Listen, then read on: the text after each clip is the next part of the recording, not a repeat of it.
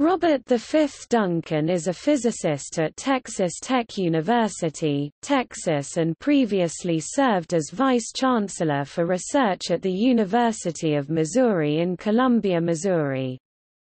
Prior to his current posting, he held various assignments while serving as a professor of physics at UNM, including Associate Dean for Research in the College of Arts and Sciences there, Professor of Physics and Astronomy at the University of New Mexico, was named as the Gordon and Betty Moore Distinguished Scholar in the Division of Physics, Mathematics and Astronomy at the California Institute of Technology (Caltech), and is a Fellow and Life Member of the American Physical Society for pioneering advances in experimental studies of dynamic critical phenomena near the superfluid transition in 4He, and for the development of novel instrumentation and measurement techniques for use on Earth and in space.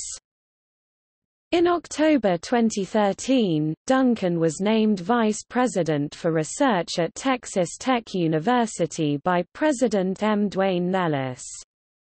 He assumed his new role on January 1, 2014. Duncan was asked by CBS News' 60 Minutes to investigate cold fusion on their behalf, and his findings were reported on the program in April 2009.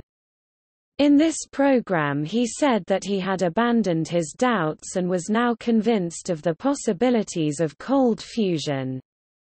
He also gave a speech at the Missouri Energy Summit about his findings and on the scientific method.